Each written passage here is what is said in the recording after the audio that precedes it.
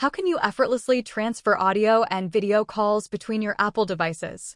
First, ensure that all your devices are signed in with the same Apple ID. Update the device and enable both Bluetooth and Wi-Fi connections. Let's enable FaceTime Handoff on your iPhone. Launch the Settings app on your iPhone or iPad. And select the General menu. Choose AirPlay and Handoff. Here, toggle on Handoff and you're good to go. Let's enable FaceTime Handoff on your Mac.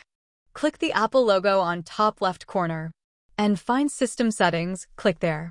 Here, go to the General menu. Now, look for AirPlay and Handoff on right side and hit that. On AirPlay and Handoff window, toggle Allow Handoff between this Mac and your iCloud devices. How to transfer FaceTime calls between iPhone and Mac.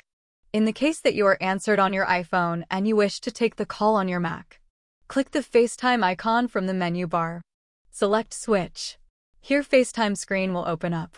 From there, join the FaceTime on Mac. Take advantage of handoff notifications to seamlessly join calls from any device. Or, if you find yourself taking calls on your MacBook, you can switch over to your iPhone or iPad. On your iPhone, click on FaceTime logo on top left corner. Here, click on Switch in green. On the FaceTime screen, click on Join to join the FaceTime on iPhone. Please like and subscribe our channel.